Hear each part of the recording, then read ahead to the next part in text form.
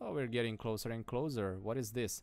Privateering is always a difficult diplomatic issue, especially when no open war is conducted, and the distinction between an enemy who must be subject to certain rules of war and a lawless pirate is not always clear-cut. Even less so in the case of recently captured vessels, which has displayed a letter of marque issued by a colonial governor with dubious authority. While this supposed privateer looks like a simple pirate to us, accepting the letter as valid may allow us to maintain better diplomacy with his masters. Sure.